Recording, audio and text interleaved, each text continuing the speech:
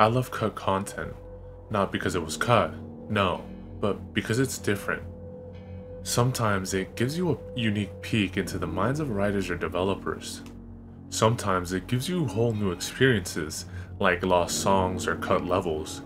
Occasionally it gives you a new way to get your ass whooped, like Flood Juggernauts in Halo 2. I love hearing about the alternate ideas, alternate stories and takes, and alternate character stories that were planned. Most of all, I like experiencing the cut content myself, from hunting down bands' obscure demo songs to playing beta versions of games. It's digital archaeology. As you unearth the old, you discover new layers, new experiences. Sometimes you unearth things that change history. Think back a ways to when Simon Y first released the Sonic the Hedgehog 2 beta that now bears his name. Think back to people discovering Hidden Palace Zone, Wood Zone, and all the other cut things. And imagine how that must have felt. Think of how it feels for some when a lost Doctor Who episode is discovered. Think about how it would feel if you discovered your favorite band didn't release an album, and you discovered it. It would be transcendental.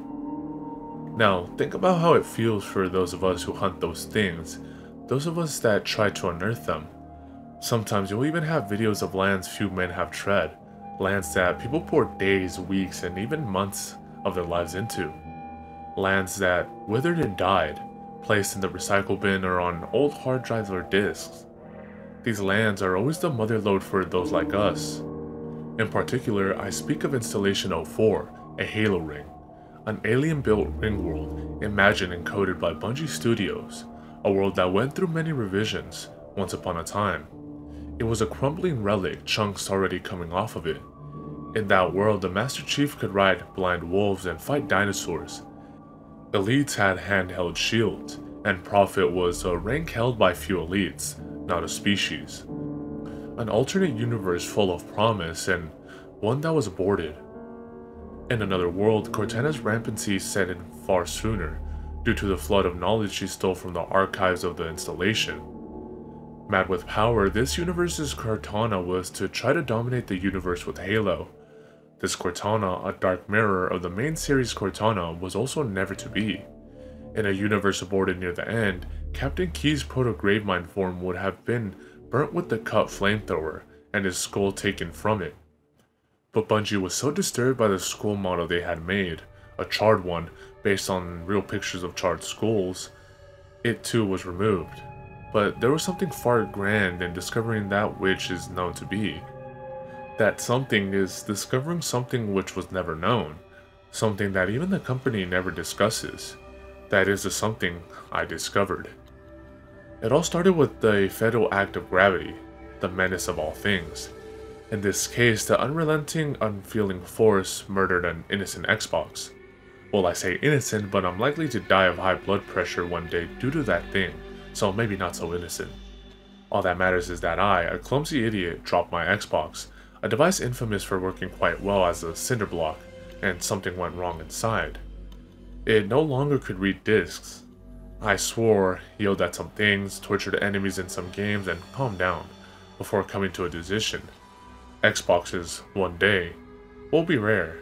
So, I decided I'd pony up the cash to get a new one that actually worked. I thought about where I could get an Xbox. Obviously GameStop won't carry them, so the solution was out. All of my friends had GameCubes and PlayStation 2s, and I doubt any of them would have sold me an Xbox if they had one, and the town's annual garage sale weekend wasn't for several more months. So I was left with one option, the internet.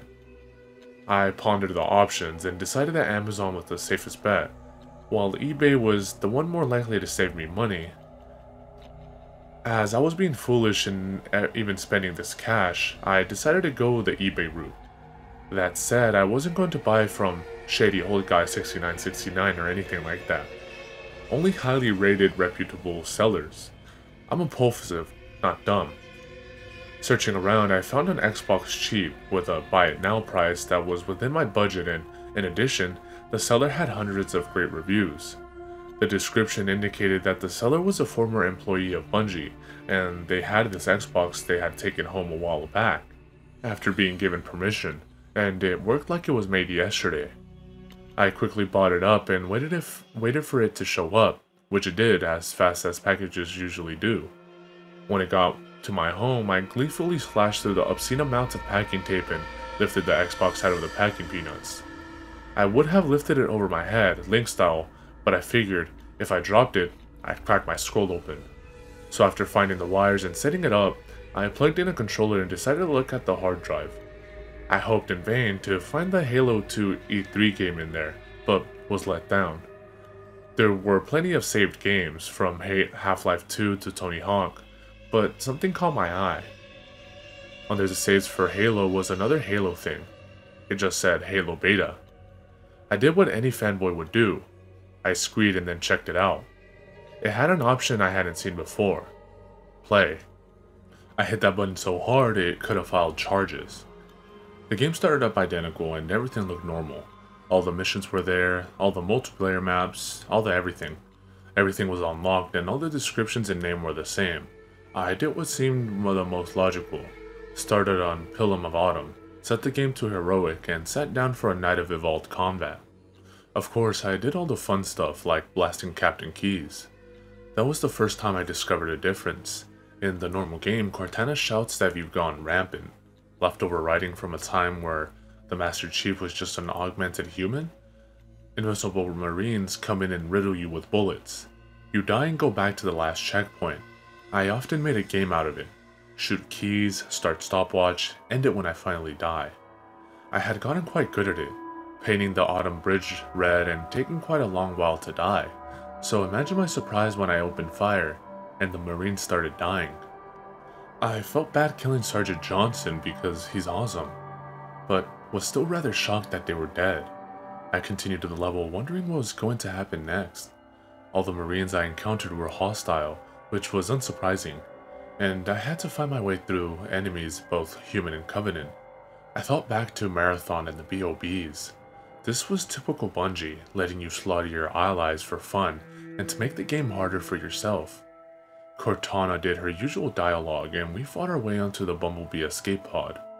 However, this is where the next change happened. In the original game, a Marine falls in front of the Chief, and the Chief makes sure he doesn't get left behind, making them the last two on. In this, however, John ignored the Marine and tossed a grenade into the pod. He then climbed in, and the seats were now filled with dead Marines, like when the pod crashes. John pushed the body of the pilot out of her chair and climbed in the seat, flying it down. Text came up, subtitles ready, with it indicating Cortana was saying, "I don't know what the hell has gone wrong with you, but seeing as we're stuck together, we might as well work together." There was no voice, which made sense, if Jen had never recorded the line. The Chief replied to her, "Sounds good to me." Despite John's piloting, the Bumblebee still crashed, but there was no dialogue of the pilot screaming as it went down. This wasn't surprising seeing as she was dead. After the level Halo started, Cortana said that with Keyes dead, the Autumn was completely destroyed on impact. That was the first oh shit moment for me, as for those who haven't played the game, you have to blow the Autumn up to destroy the ring. Without the Autumn, that was going to be hard, to say the least. However, after that, the level played normally, with the difference being that the Marines were still hostile. Despite that, Foehammer was not, and you were still supposed to go rescue the various trapped Marines. I managed to dodge them and kill the Covenant, and they boarded Foehammer's Pelican dropship as always. However, my Warthog was gunnerless because I had to kill him before he killed me. I finished the level and Truth and Reconciliation, the next level, began. I expected to have to kill all my Marines, but instead Johnson, back from the dead, as he often does in the first Halo, said to John, "Look, you killed Keyes, hell, you even killed me, but we're both stuck here, together. So why don't we work together and take this goddamn ship? We can try to kill each other later, understand?" This was subtitled and did make it a good explanation for why they'd be boarding the ship if Captain Keyes wasn't on it. At this point, I was pretty impressed.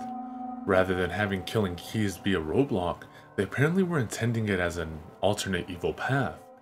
With what seemed to be building to a bleaker ending, the level continued as usual after getting some Marines from the cell block.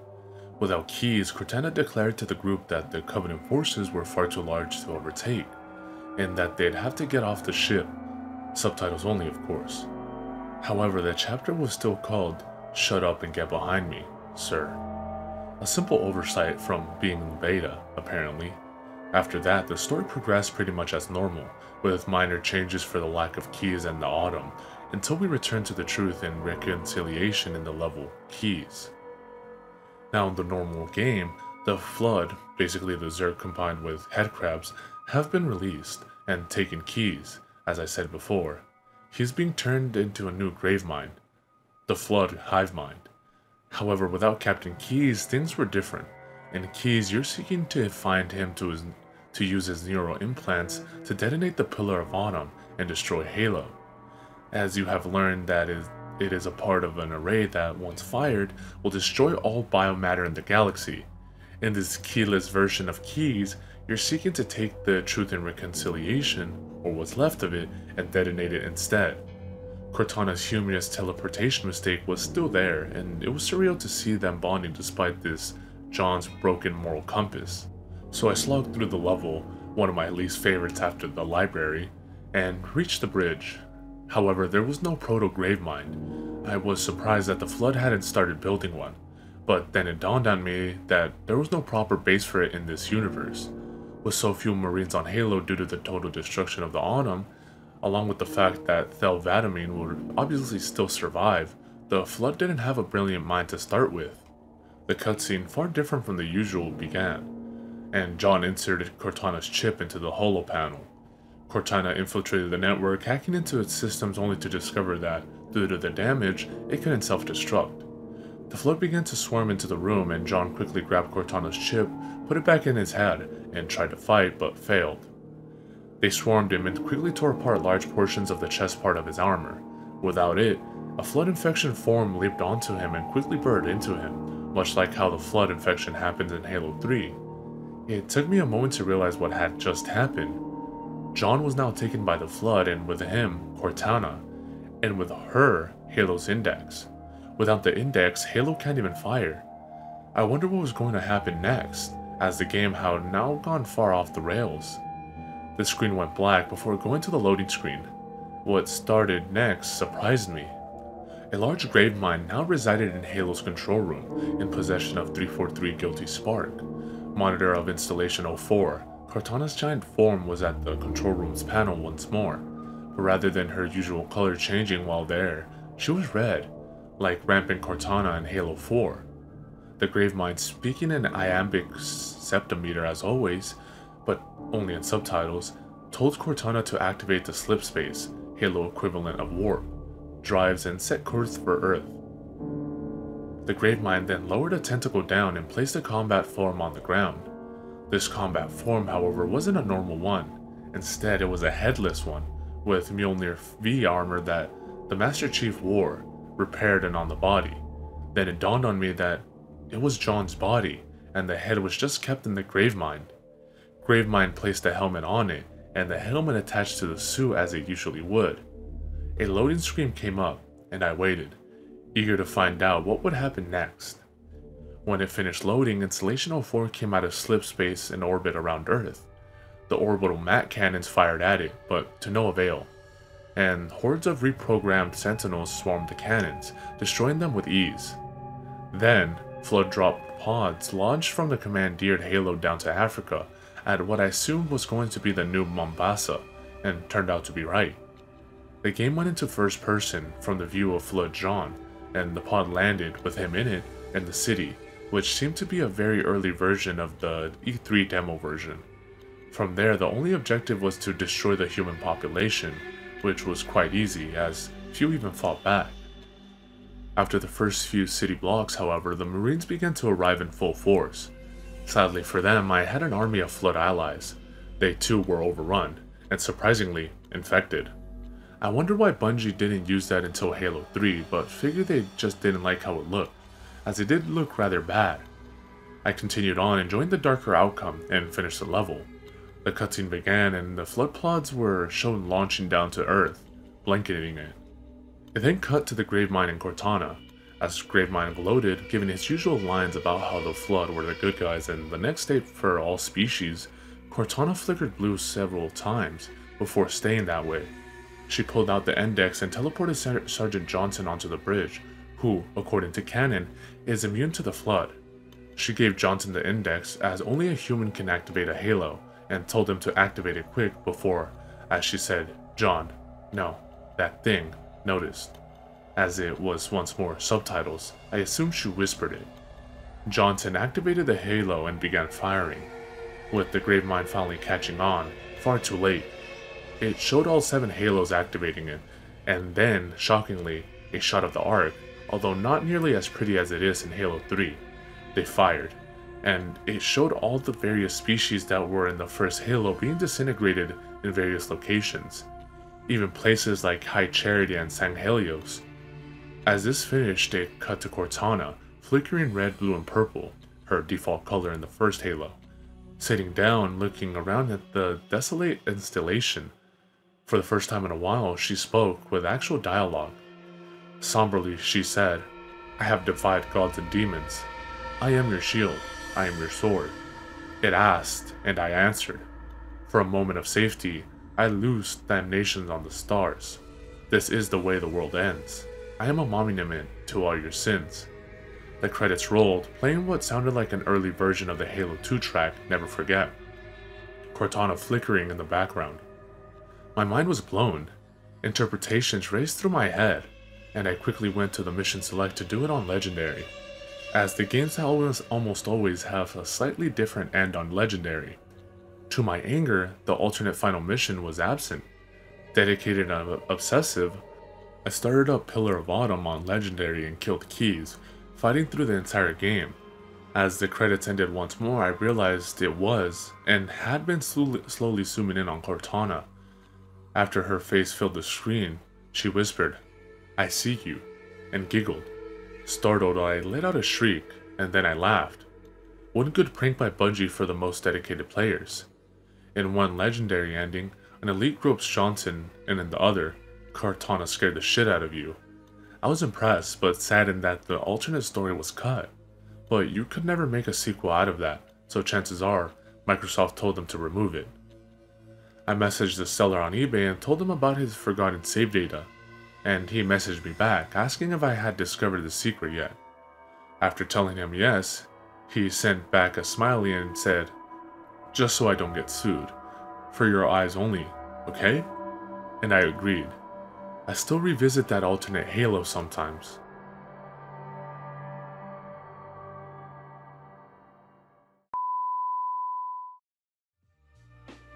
Sinister V's, sinister voices.